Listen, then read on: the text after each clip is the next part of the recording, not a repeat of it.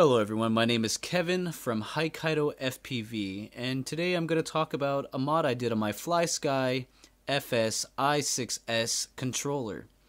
I made it so that it's rechargeable through micro USB, and it also has LED light indicators to show how fully charged the battery is. Another cool thing about this mod, I actually have another USB port that can power on other devices or charge other devices such as a cell phone. As I will demonstrate, I will charge my cell phone right now. So first you need to unplug the charger because it will not power on with it plugged in. Second, power on the controller. You can see that it has a fully charged battery. Next, I will plug it into my cell phone. And now it's charging my cell phone, and I can use my drone at the same time. The battery went down a little bit because now the voltage is being shared. I can also power my EV100 goggles by Eachine without a battery. Just by plugging in the micro USB, it will power on my goggles. As you can see, they are powered on. Searching for a channel right now, and there we go. My drone is not powered on. If you give me a second, I'll power my drone on so you can see that my drone is also powered on. Okay. Take off the lens here, and now we can see. So now you can see here, you can actually see the image, hardly. I'm also going to show that I will turn on my drone just a little bit. And the goggles are working. Here is the battery for my EV100, which is also a smart battery, showing the battery voltage. So I'm going to head and turn that off.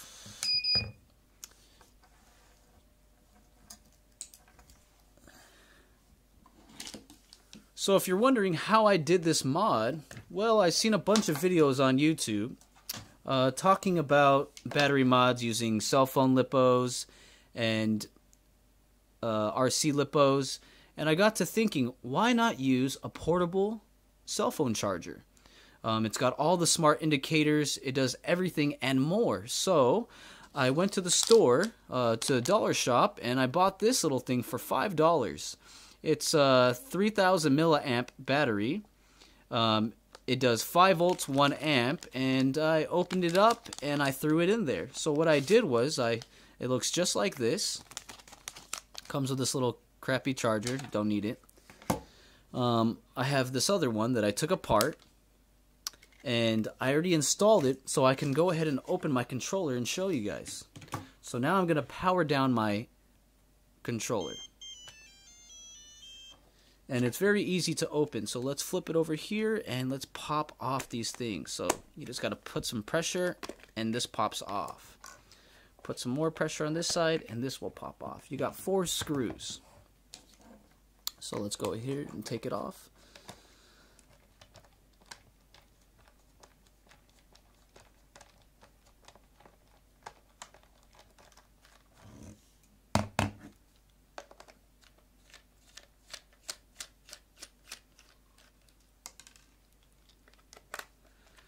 So this modification is very nice. It brings your controller to something that most controllers are not able to do right now.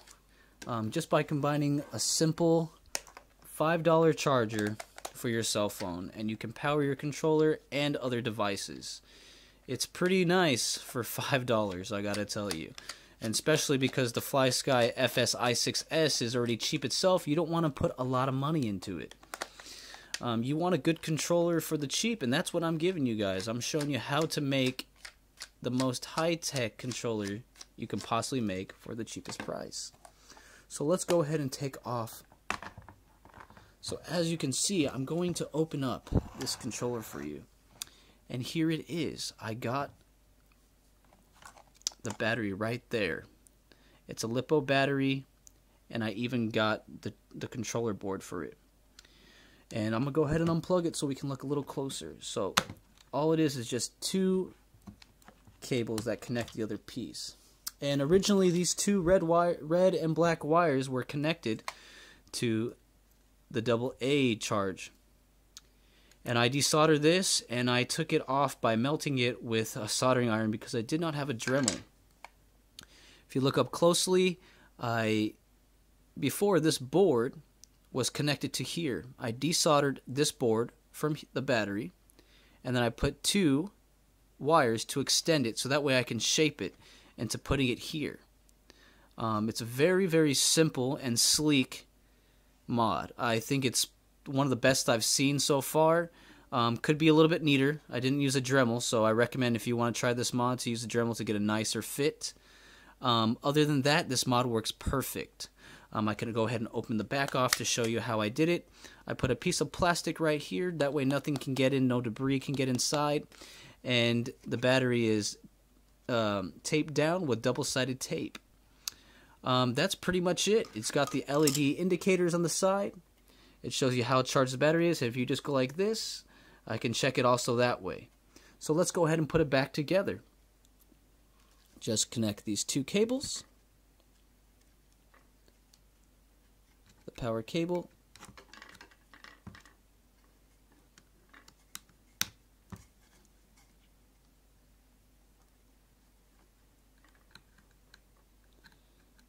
And the other controller cables.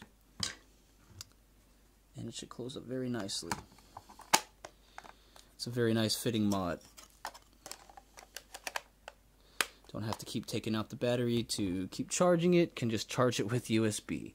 Very simple, very straight to the point, and you can power other devices and even charge your phone out in the field.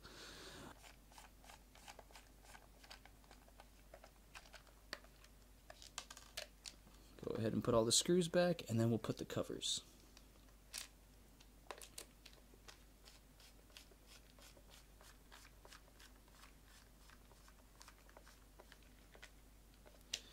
So if you're curious on how I did this mod and you guys want to see the instructions, just go ahead and leave a comment and I'll go ahead and do it. My friend up in California, I'm in Japan, he's going to do the same mod, and maybe I can get him to do a video on the teardown. But I did take pictures as I did the mod. I just did not do a video because I wasn't sure it was going to work until after I got it done.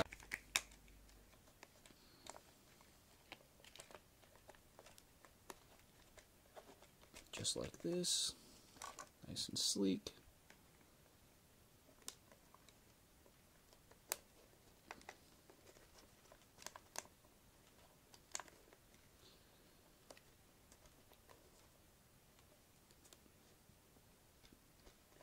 You can also check the LED indicator by just clicking this one time. It will show how charged the battery is.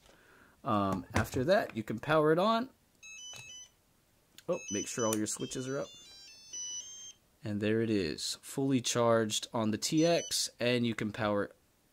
But make sure you actually set it to 5 volts because a USB charger throws out 5 and not the 6 that's normally coming with these. So make sure you change that to 5 volts. Well, that's all for this mod, so stay tuned. Thanks.